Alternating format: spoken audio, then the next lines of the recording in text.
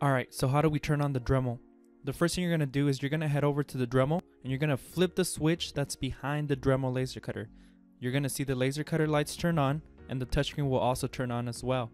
Let's look at another angle so that way you can see where the switch is located. As you can see, the switch is located on your bottom right side. Simply reach over with your hand and flip the switch. The second component is turning on the fume extraction system. You're going to slightly bend over and extend your arm behind the extraction system. Make sure the lights turn on and you are good to go. Let's look at a better angle. The switch is located on your top right hand corner as shown here. After you flip the switch, you can go ahead and begin laser cutting. One thing I want to point out is after you turn on both components of the laser cutter, you're going to hear some significant noise from both components. Don't panic, that's completely normal for laser cutting machines. Just a heads up.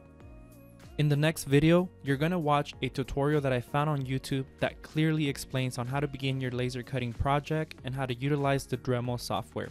The actual tutorial begins after 1 minute and 50 seconds, so feel free to fast forward the next video to that time frame.